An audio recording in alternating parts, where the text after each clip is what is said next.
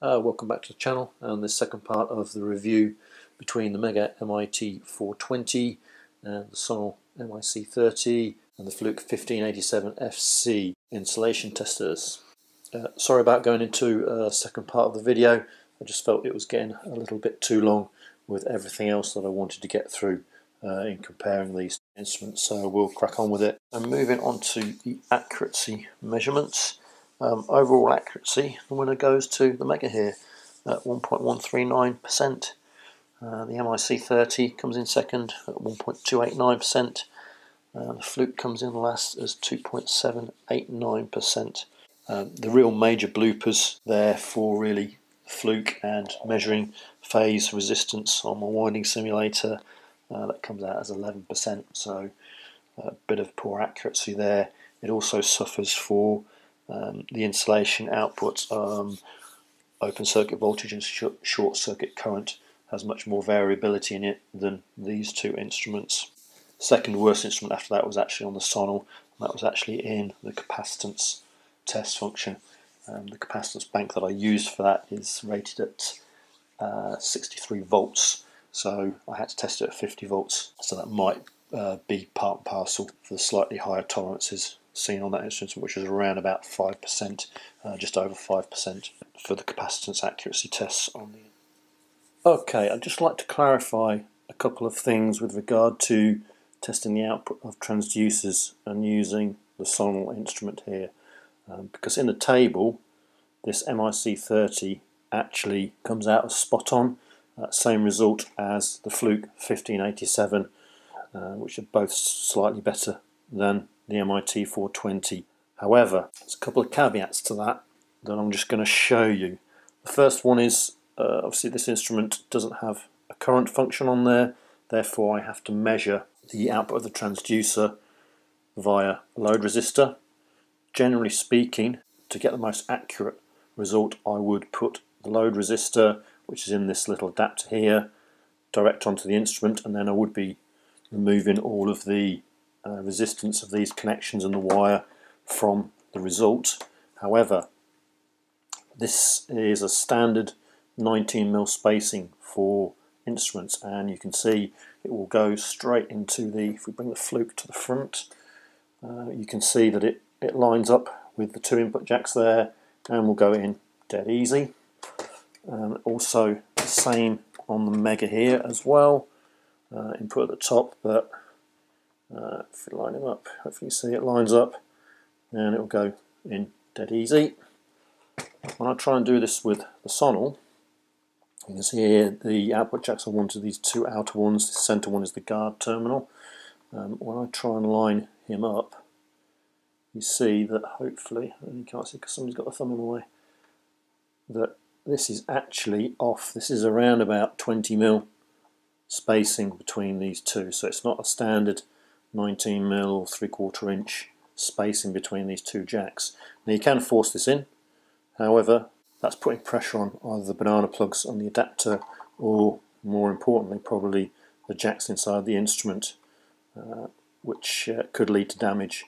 So it's not a major issue, you can overcome it. It's just something to be aware of, that the pitch on the input of the Sonel instrument is not compatible with standard 19mm spaced adapters. So the second element of concern is with regard to the resolution of the instrument. So what I've done here is set up the Fluke to operate in the same manner as the MIC-30 here and use the voltage function across the load resistor to measure milliamps. I'm kicking out 8 milliamps on the instrument. I've got 8.00 on the Fluke, and I've got 0.8 volts on the MIC-30 as well. However, I'm missing 2 decimal points on the resolution in comparison to the Fluke there. Unfortunately, it's the way I carry this test out. I pick the 4, 8, 12, 16 and 20 test points in there. So when you have one resolution, it comes out as quite accurate. If I change the output of this to, say, 19.5 milliamps, you see that I get 1.95 volts on Fluke that matches the 19.5 milliamps. You can see that there, hopefully. Turn around a bit more, there you go, 1.95 volts. let's put him up to, so oscillating on the, yeah, so put up to 19.6. Now a transducer kicking out 19.6, I'd want to adjust the span on that to get that up to 20. That's kind of out of tolerance for transducer output there really. You can see I'm measuring 1.96, and I've even got a third decimal place after that when using the Fluke in voltage function. However, when using this MIC-30, you see it's gone up to 2.0 volts. It's rounded the figure up as you would expect the instrument to do. If you were testing the transducer with that, you'd think the transducer was okay, whereas Fluke is actually turning around saying it's not, and you need to calibrate the transducer. So that's a bit of a practical issue when using the MIC for this kind of testing. Also, just quickly flip him over and demonstrate the Megger. Yes, you see here exactly the same setup, just move the jacks over. You can see I've got the decimal place on this. I've got 1.96 volts on this. Not quite as good as the Fluke is, dropping a decimal point, but at least you know there is something wrong with the transducer with using either the Megger and definitely using the Fluke there, but not so much when using this little fellow here. So just something to be aware of when you're testing your transducers. Okay, physical construction of the instruments. Let's turn him off. Let's turn him off. Standard Megger box here, quite slightly ergonomically shaped to get your hands around. It's a solid plastic case with a glued on rubber moulding. Input connections here, both at the top, just the two. Obviously the red one has the remote probe facility there. Flipping them over, separate compartments for the battery pack, which is 6 AA batteries, and protection fuse in here. Single Phillips screw to remove both of those that is captivated, and you have a loop carrier there for putting a loop through to hang the instrument from. The tilt bail here comes away with the battery pack, gives you nice easy access, and stands up on the bench like so. Let's look at the Sonel. You might be able to see, you can't because I've strategically placed another instrument behind it, because looking at this, the immediate thing you see is it has no tilt bail, but we'll get to that. The meter is a similar sort of construction to the Megger. You've got this moulded rubber glued onto the hard plastic case. It's quite pronounced. It does provide an awful lot of protection for the instrument. If you look along the side there, you can't see anything sticking out, whereas you look at the Megger, quite clearly see that the function switch here sticks out proud. So do these buttons to some extent. So if you dropped it on its face, this instrument appears to have better protection. Input terminals are again on the top as they are with the Megger, and you have the 3 on this one. You have negative, positive, and the guard terminal for when you're using either a shielded test lead or you're doing a 3-wire guarded test on a test object. Around the back, obviously you have the loop for a hanging hook that does come with the kit. The battery compartment here is down the bottom. That's 4 AAs on this. A little bit of a gripe, 4 screws to remove it from this. However, those screws are quite small and none of them are captivated, so quite easy to lose. Captivating screws these days is quite an easy function to do, so whilst it's a nice tough solid build, nice quality inside, that's a little bit of a miss for me. You should be able to captivate screws. The other thing to mention here on this is that when you do take this apart, there are actually 2 fuses hidden away, one on the guard, one on the line going out, that you're not aware of. You're not aware of that in the manual whatsoever.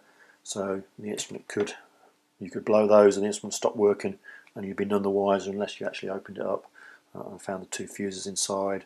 Whereas with the Megger here, the fuse is immediately obvious, easy to get to, and is user replaceable. So the tilt bail saga. For me, it's quite unusual to see an instrument of this particular format, the vertical format, typical of multimeters and a lot of insulation testers. It's unusual not to have a tilt bail on them, and I thought it would be a bit of an issue, but I have to say, when I'm out on site, I've not really noticed the lack of the tilt bail. you can always find this someplace to prop up against the side of the motor, or a bit of the unistrut, or some of the motor support mechanism. It'll sit on top of a motor if necessary. You can always find somewhere to stick it and still be able to view the screen. Now when I am testing on a bench, that's when I do miss it. So when I've been testing the winding simulator that I've got, this is when I've been propping it up against another instrument and using that as a rather expensive tilt bell for it. So yeah, not the end of the world, just slightly unusual, I guess. But out in the field, I don't think it's an issue. Construction on the Fluke over here. Slightly different construction in that you have a separate rubber boot that is clipped in place around the instrument in order to get to the battery compartment down here. It's a single penny slot screw here to undo, but you have to prise this rubber boot off to get into the battery pack, which again is also for AA batteries on this tilt bell here, obviously. Slot for the T-pack hanging strap that doesn't come with the instrument but is available as an optional extra. And what you also get on this that you don't get on either of these other two instruments is the probe holder, fairly standard item included on multimeters really, to either hold the probe during use or for storage, whichever you prefer. Going around the front, input jacks on the Fluke here are the 4. Unlike the other two instruments where you do the testing from the same jacks, with the additional use of the guard jack on this, you have to keep swapping jacks around on this instrument depending on the test that you're doing.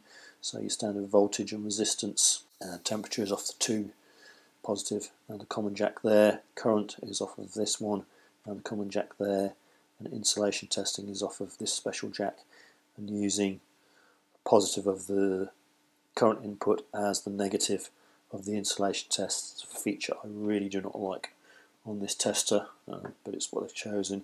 It is thankfully quite rare, and I don't see it on an awful lot of testers because I find it quite annoying. I would much rather have the kind of setup seen on these two instruments here. In terms of memory function, the Megger here has internal memory. You just save the reading to a data number. You do that by hitting the save button there, very simple, and then you can spin round to the file folder here, and then you can page through the results, select them one at a time, and OK, and you record them, and then you can get the readings that were. That's an ohmage test, so there's if you'd have pulled back a resistance reading one, you'd be able to page through the ratio, the current and the voltage and the resistance reading. But you can't do that with a resistance recording. For the Sonel here, you can save them to, it's a 2 button that you flip it over to memory save. It won't do it because I haven't got a result. And then you can select the data number to save it to and hit the enter to save it. So slightly more complex procedure to save the reading than you do have on the Megger. To get the readings back, you've got the special memory function down here similar to the Megger over this side. Then you can page through the memories and enter and call them back. There's no data in that one.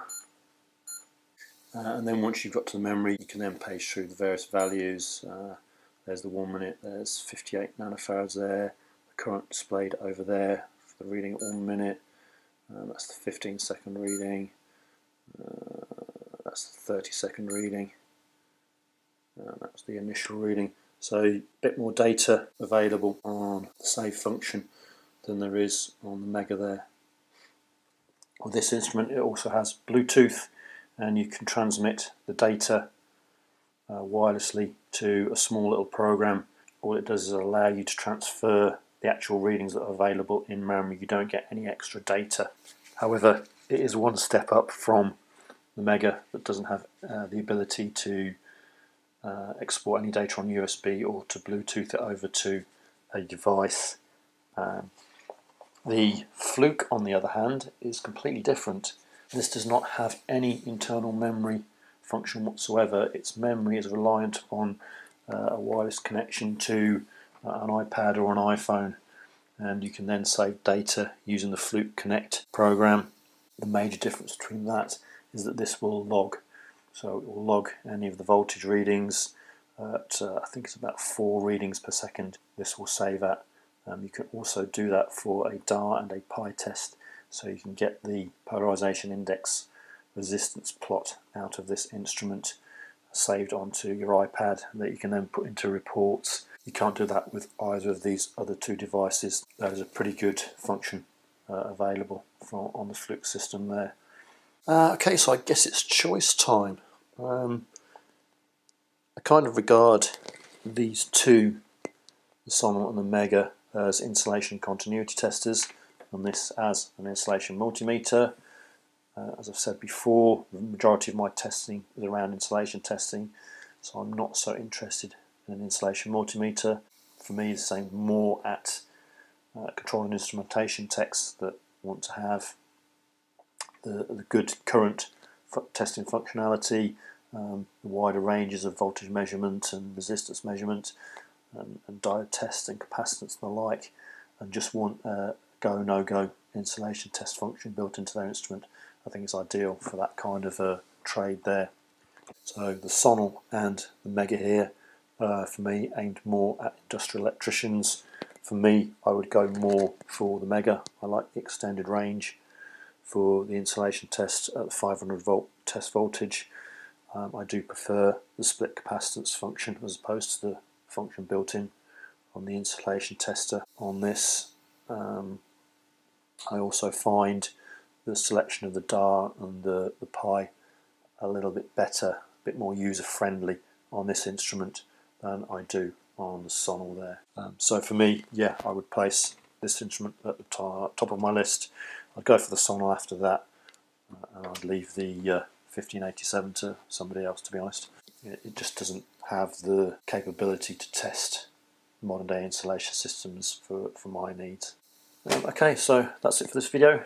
Thanks for watching, hope you found it useful, and I'll see you again in another video.